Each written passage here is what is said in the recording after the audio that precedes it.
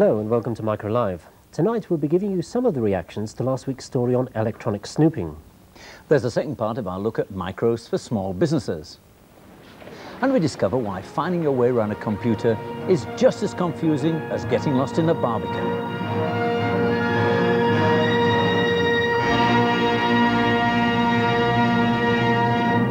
Last week we showed you just how easy it is to snoop on the information on computer screens using equipment costing as little as £80. What have you done to it? All I've done is disconnect the synchronising circuit inside, build a external synchronising box from components you can buy in any high street shop. Yes. And what cost of that? Oh, about £3 or £4, somewhere in there. What you end up with? Right, now we're tuning in at the moment to an apricot micro over there, and yes, I can certainly see the word apricot as it drifts across, and that is amazing reception. We've had many reactions to that story. In particular, several large banks and a major oil company phoned us up worried about the security of data held on their computers. And a police headquarters in the north of England were also on the telephone asking how they could protect themselves against computer spies. They were all completely ignorant of the threat before they saw our programme. We can reveal that yesterday the Department of Trade and Industry held a meeting with British Telecom to discuss how to enforce stringent controls on emissions from computers. An official who was present at this meeting told us that the high level of radiation from apricot machines in particular was well known. The standard, which is already known to Micro Live, will be published in January and comes into force as a result of an amendment to the existing Wireless and Telegraphy Act. This amendment would give the government new powers to take computer manufacturers to court immediately should they fail to comply with the new standard.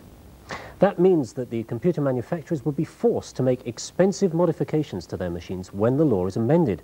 Yesterday's meeting concluded that it would take 2.5 years to introduce the legislation, so the problem will still be with us for some time.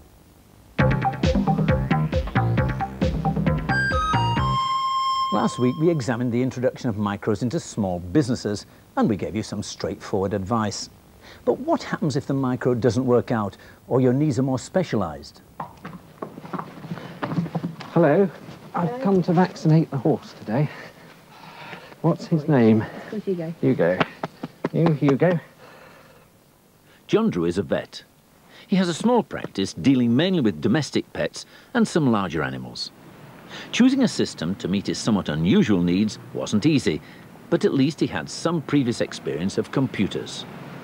We started with a small Commodore 64 for just account purposes, and we had that for nearly 2 years, and it was quite good, but we sort of outgrew the system, and the volume of material going into it was we outgrew its capacity.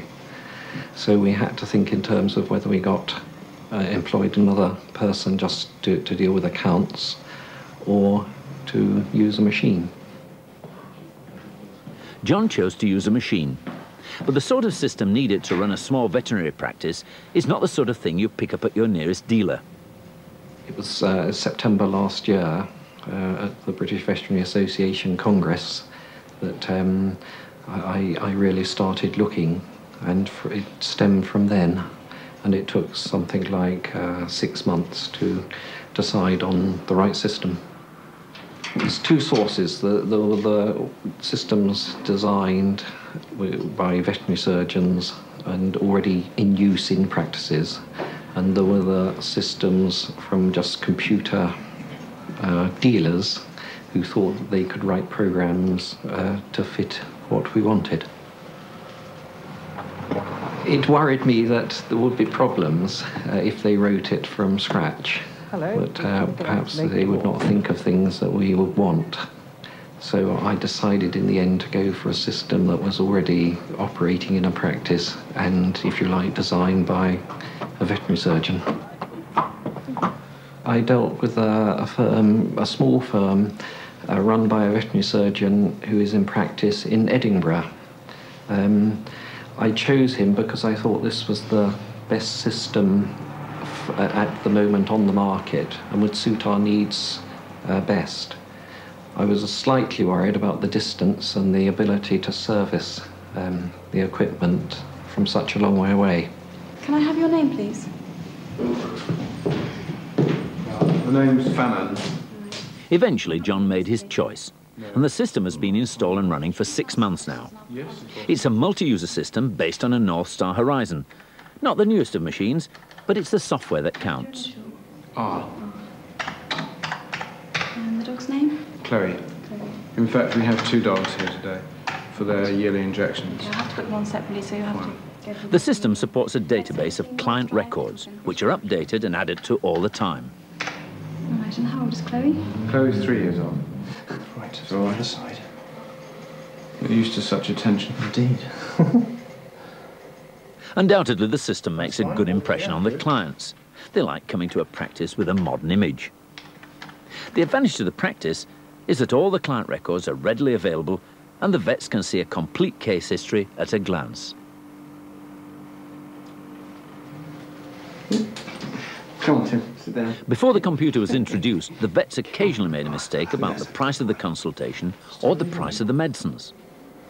Very good boy. Oh, there we go. That's all right. There's a good boy. There we are. All done. Okay, That's it. all done. Thanks very much indeed. The system now costs everything automatically, and for this reason alone, it could well pay for itself in just 2 years. And the problems of invoicing should disappear as well. Everybody in the practice is pleased with how successful the computer has been in making their jobs easier, which proves the value of going to see an identical working system before buying one yourself. John Drew had help from his professional association, but many people don't. In those circumstances, they have to go straight to a consultant. Now, Mac, you've been in the computer industry for 20 years or more. Is consultancy a dirty word? Well, the problem is that anybody can call themselves a consultant. It's not like a medical consultant where you have to be qualified. They're more like estate agents or motor car dealers, and they're to be trusted at about the same level. Their advice can be very, very variable and sometimes extremely expensive. The other thing is they might pretend to be independent when really they're not. They might be getting a kickback from the software they're selling or their hardware, so it's not really sometimes independent advice that you're getting. Right. What sort of services would a consultant offer, in fact? Well, the first thing you'd expect is for him to be able to tell you what the benefits there are to your company to installing a computer system. What really tangible benefits, how you're going to make more money. You don't expect him to recommend some software, maybe packaged software. Now, that may need to be tailored to your exact requirements. He may also recommend that you actually have a handcrafted program written for you, but that tends to be expensive and the maintenance is a real problem. But above all, I think he should be responsible, or take the responsibility for actually implementing and install the system and see it right through until you're satisfied with it. Now, of course, good advice can save you thousands of pounds, but how do you know that you're talking to a real expert? Well, I think you have to use your own judgment here. There are lots of people who pretend to be computer experts, but what you're looking for is a guy who's an expert in your business, and you can judge that. Now, how do you tell whether he's a good computer expert? Well, the simple test, as we saw in that piece of film there, is to ask him to look at one of the systems or several of the systems that he's already installed, preferably in your type of business, and then you can see whether he's got some satisfied customers. What about the cost? Well, they can be quite expensive. You can get down to £60 for 1 hour. £250 a day is probably the minimum, but for very specialised work, of course, it may amount to even more than £1,000 a day. But sometimes you can get a fixed price for implementing a particular system, particularly if the consultant really understands what he's doing in your particular business. That's very expensive. Would you expect to get some sort of guarantee with that? Oh yes, you'd expect to have an acceptance period, perhaps of a month or so, and then a 90-day warranty, so he'd fix up any bugs or problems that arose in that. But sometimes that's not enough. I came across one particular example where this company installed a system, it was working very satisfactorily, and then they installed their 1501th customer. They typed it in, didn't say anything, but it was overwriting the disk as it was going through. So the more customers they added, the more it was corroding their disk until eventually the whole system collapsed. Now what happened then is the customer said to the consultant, look, it's your fault. The consultant says, no, it's yours. You should have taken a backup. And not only that, you know, you should have told us that you were going to have 1,500 customers. The customer said, no, it's your fault. You never told us there was a limit of 1,500. Right, so that lands them straight into the legalities of the situation. Well, David Tench of the Consumers Association is an expert on consumer law. David, would you expect to have the right of redress in a situation like that? I think you can expect to have it. If you take the example that Mac has just described, the person who's having the system recommended relies on the consultant And it should be absolutely clear, if necessary in writing, that the customer is relying on the expert. And the expert ought to anticipate the needs of the customer, the eccentricities of the customer, and using his experience, a lifetime's experience, get the system to suit the customer, anticipating all the things that might go wrong. A thing like capacity.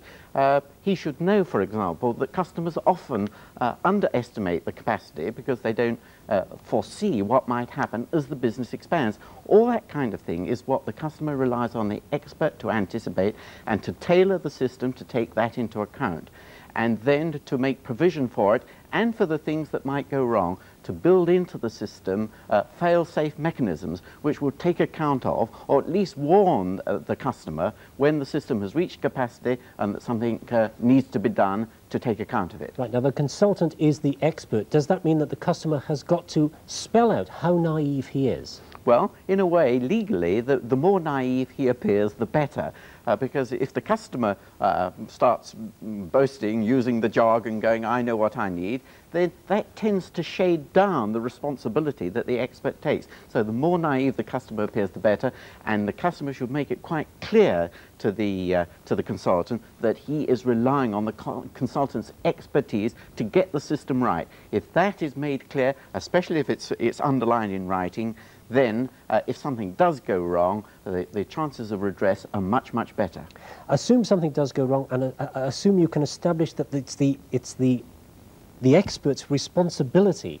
What sort of damages could you expect in a situation like that? Well, the law makes good provision for that. Under the law of dealing with professional negligence or breach of contract, whichever it is, the responsibility is for the expert to compensate the customer for the full cost that he ought to anticipate would flow from the failure to do the job correctly. It could have been bankruptcy in the case we heard. Well, it could well be, and it's quite important for the customer, when he's outlining his needs, to think through what might be the financial consequences if the system crashed or if something serious went wrong, and to tell the consultant, look, you do realize that my business will depend on this, that the cash flow consequences might be that, and so on. And if it's brought home to the expert in advance what the consequences would be, then if the worst does happen, that is, all those items would be roped into the compensation that the expert would have to pay, and it could amount to a very huge sum of money indeed. Now, to avoid all that, how can you protect yourself? Very briefly, how could you protect yourself at the outset? Well, the important thing is to get the understandings clear and in writing. When the expert leaves after a first visit, write him a letter saying to confirm what we discussed and set out the understanding so it's on the record that the responsibility is there. With him. Thank you, David Tench, very much. Mac, a final word. Well, don't be bluffed into believing that some so-called computer expert knows how to install a computer in your business if he knows nothing about your business. It's very dangerous.